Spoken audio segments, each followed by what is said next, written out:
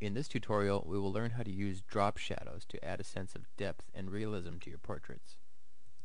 If appropriate to the subject, the drop shadow is the easiest of the shadows to create. If our image here did not have a floor, say something like this, we could use a drop shadow, no problem. So let's assume for the purposes of this tutorial that we don't have a floor on this image. In the professional versions of Photoshop, at the bottom left corner of the Layers palette, there is a small black button with an F in the middle. This is an Add a Layer style button. Click on that button and select Drop Shadow from the resulting drop-down menu. Within this dialog box is a preview window, but even better, your image previews the effect itself. You can adjust the opacity, distance, spread, and size of the shadow. You can also adjust the angle of the light, which for this image is coming from the left, so we should stay consistent with that to make it as realistic as possible.